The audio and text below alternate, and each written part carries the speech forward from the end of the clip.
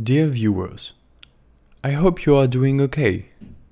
I am fine too. Today I will be presenting you a fountain pen drawing. Enjoy the video. Sincerely yours, Détroit.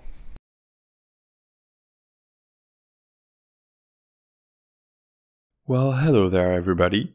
It's me, Détroit. As I've told you in the introduction to this video, today I am drawing with a fountain pen on a Bristol paper. As you may realize, I started this drawing with my previous setup for filming, which was a digital camera on a tripod carefully balanced on top of my computer screen. But I got tired of it, and right as I was drawing, my doorbell rang. Can you guess who it was? It was Amazon, delivering me a tripod. So now I have a tripod on which I put my phone, which has a better quality than my digital camera. So as you will see, the point of view will soon change to a much better one, which was right above the drawing, which also makes it way easier for me to edit the video afterwards. So let's get to the drawing. As I've said, it's a fountain pen drawing, which is a medium that I really enjoy a lot. As for the subject of this drawing, I wanted to draw an underwater landscape, so that's what I did. It's really nice to do because underwater you can draw basically anything, any weird shape, and it's already some kind of water plant. And I realized recently I've been making a lot of water heavy videos, like a lot of my videos feature water in some form or another. Like I did Water Drop City a couple months back.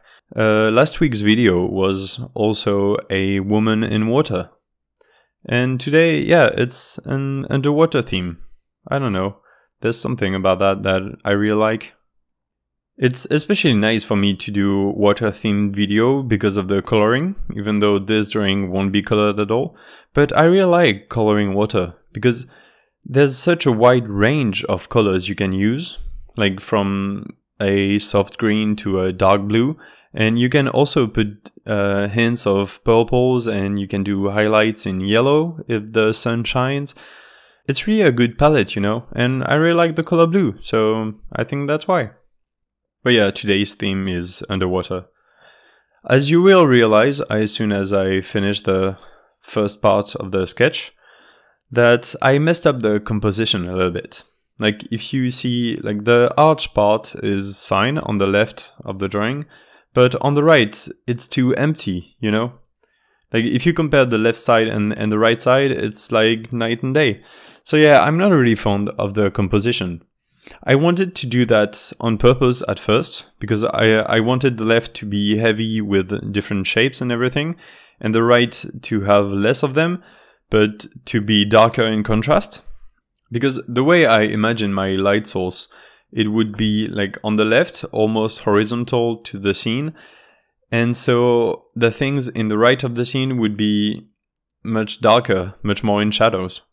But actually, as I drew it and as I started shading it in, it didn't quite work out that way. So yeah, I guess it's just a faulty composition, but it still was a lot of fun. And I also did some cross-hatching, which I hadn't done in quite a while.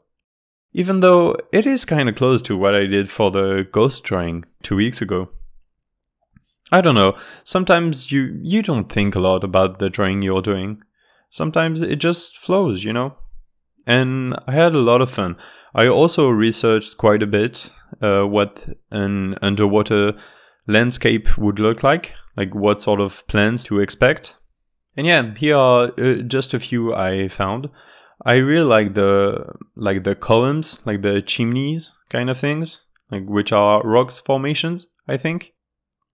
I don't really know about the marine biology side of stuff. What else is there to say about this drawing? If you don't take into account the part of the composition that I talked about, I really like this drawing. I think it's clear, it's expressive, like you don't doubt at any moment that it is a scene from underwater, except there aren't any fish. So yeah, I'm pretty satisfied with that. Today I really don't have any commentary planned. I don't know what to say. Sometimes it's hard to write something. Also, today I am not writing the speech that I am giving to you right now. I'm just doing this out of the top of my head, which is a really difficult exercise, especially since I'm only looking at a monitor with like the audio curves showing up, but that's all. And well, I'm also looking at my drawing because this is what inspires this whole commentary. But yeah, I'm just rambling on my own, and it's quite hard to find the inspiration of what to say. What else is new in my life? Oh yeah, I've technically started a new job. Well, I'm still working my day job, which is being a PhD student in a physics laboratory. But I started a new gig, which is working as a translator for a friend of a friend. This guy, who is technically my new client, was looking for a French translator to translate a piano abstract from French into English about the works of Federico Mompou, a Spanish composer. And yeah, I decided, why not? I can do that as a translator. I mean, I've been writing for a long time in French, and it's my first language, but I've also been writing a lot in English.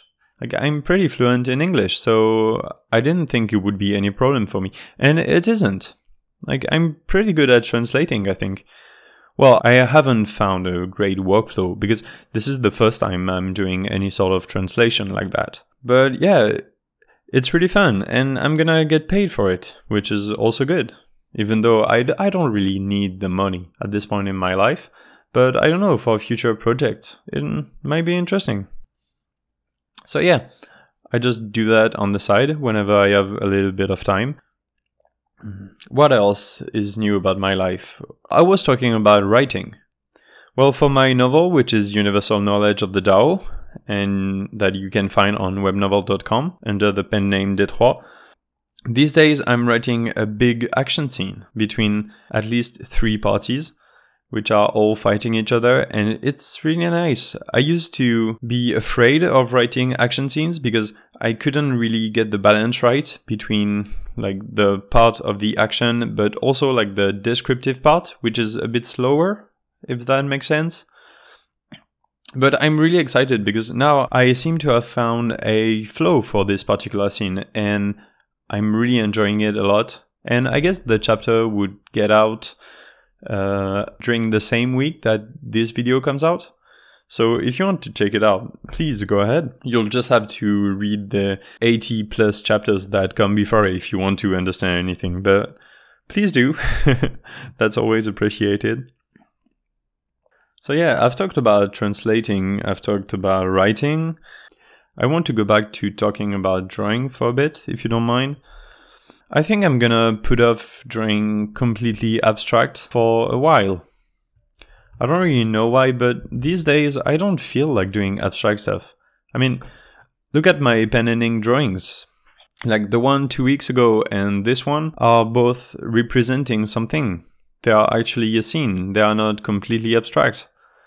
I mean, for sure, in this one I used some abstract patterns, but it's just for the sake of rendering an underwater landscape. I don't know, I don't feel myself being really creative in abstract these days. I might go back to it at any point though, so keep looking out for this, but for now, I'm not gonna draw in an abstract style. And that's all the time I had today. God, it's really hard to talk into a microphone when I don't have a speech ready. It's gonna be hard to edit the video and the audio commentary as well. I hope I don't make it too short, because now that I look at my screen, I've been talking for like 20 minutes, but I've messed up so many times that I'm gonna cut all that out. Oh well, it might be a short video. So as always, don't forget to like the video, subscribe to my channel if you want drawing videos. You can also check the different links in the description for my different social media accounts. And yeah, if you like the video, please leave me a comment. I always appreciate reading the few comments I have. Go ahead and talk to me. Alright, I wish you a good week. I'll see you next Sunday. Bye!